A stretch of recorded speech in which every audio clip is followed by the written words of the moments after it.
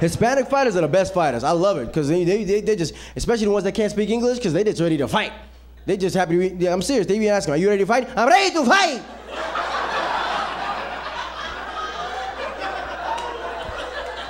What are you gonna do? I'm going to kill him. I'm going to kill him. Because I'm living la vida loca. Ha ha. That's my man.